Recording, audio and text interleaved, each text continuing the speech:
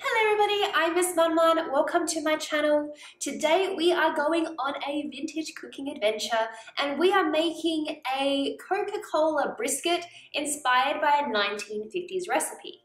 Now I found this recipe from The Starving Chef and they say that they found it from a 1950s recipe, but I can't find a reference to which 1950s recipe or where exactly it's from. So if you by any chance magically happen to know where it's from, please let me know by mentioning in the comments below or sending me an Instagram message. I'd love to know where this originally came from. Now, we have made a brisket on this channel before. You might remember our Mrs Maisel brisket, which was super delicious. So I am very optimistic and excited about today's episode. Once again, our brisket is deliciously provided by Outback Beef, who are so good with their animals. They have beautiful ethics, so I know that my beef was well looked after before it reaches my table. As always, before we get started, it's aprons on. Let's have a look at what we will need for today's recipe. For today's recipe, we will be using this beautiful piece of brisket. We will also need some vegetable oil with salt and pepper, red wine, some white onion, carrots, an abomination of a vegetable. I will be adding my mushrooms, some garlic, crystallized ginger, cherry tomatoes, crushed tomatoes, some tomato sauce, of course the star ingredient then being some Coca Cola. Now, the 50s were the golden age of Coca Cola and they added it to almost everything, including cakes and of course savoury dishes. When the Coke cooks down, it leaves behind a really delicious caramelized flavour, which just adds a lot of depth to certain meats, and in stews like this, which have a long time of cooking, they just come out delicious. So as you notice, there's a lot less sweeter ingredients in this one versus the Mrs Maisel, which had the cranberry sauce and the brown sugar. All the sweetness will come from the Coca Cola. I am so excited to get started, so let's get cooking. To begin, we are going to preheat our oven to 150 degrees Celsius, and in a Dutch oven, we are going to heat up some oil. Once it is sufficiently hot, that's my little meat dip test, we will put our brisket, which has been well seasoned, down and season the other side with some salt and pepper. After a quick flippy flip, we will brown off the other side, and I'll also brown off all the other edges as well as I can. After removing our brisket, we will add in our wine and let that reduce for 2 to 3 minutes.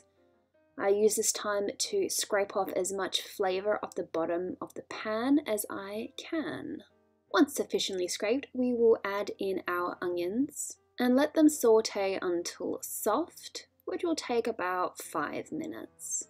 I'm now going to add in my carrot chunks and my celery, as well as my mushrooms so I can enjoy my meal later. I will give that a good mix and hopefully coat as much of the veggies as I can in the wine.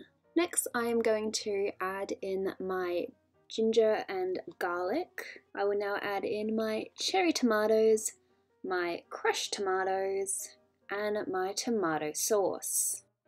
It is now time to add in our star ingredient, which is our Coca Cola.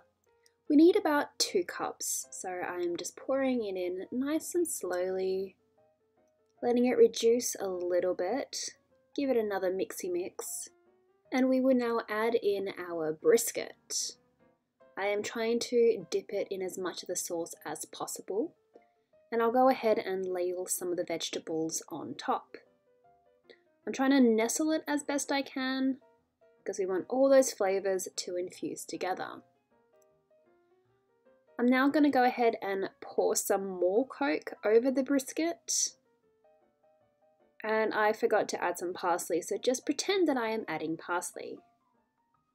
I will now put the lid back onto my Dutch oven and pop her in the oven for about 2 hours.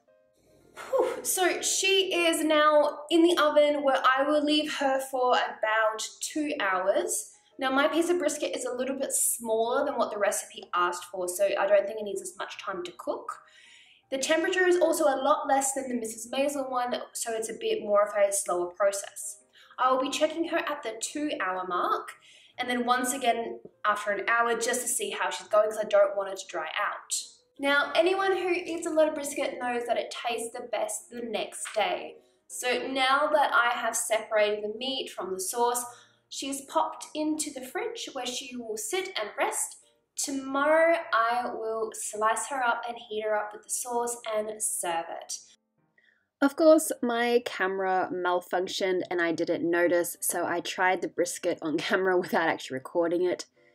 It's so delicious, guys. It's not as sweet as the Mrs Maisel one, so my partner preferred this version a little bit more, but it is definitely delicious. And that is the 1950s Coca Cola brisket.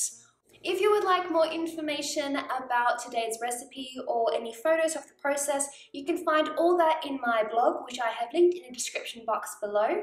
That is all I have time for you guys today. Thank you so much for joining me on another vintage cooking adventure.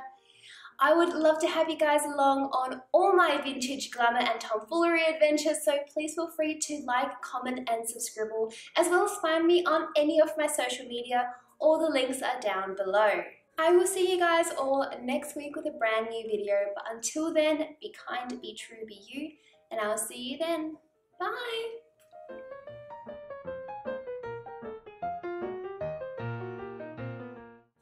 I get to eat the brisket. Oh wait, I can't eat it. Damn Endo!